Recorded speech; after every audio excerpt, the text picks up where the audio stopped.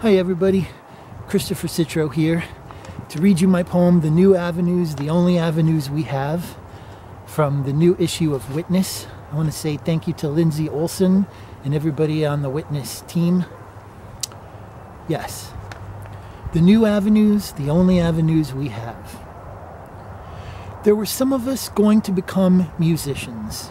Some standing in the blue dark beneath lake trees as stars emerged.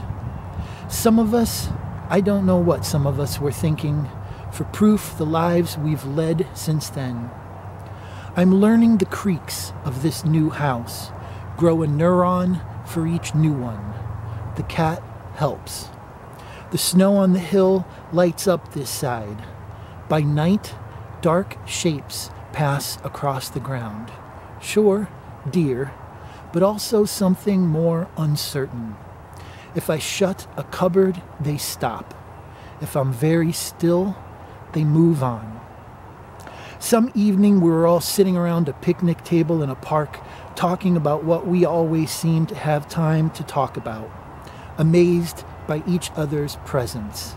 My brain dough cookie cut each time one of you opened your mouth. Everyone I've ever met in life I've compared to you and found lacking. Here, new friend, take my hand. We don't trust one another yet. Message me, and maybe we'll meet for a drink. My feelings come in shapes. Stairs on the outside of an apartment complex. Mossy river stones.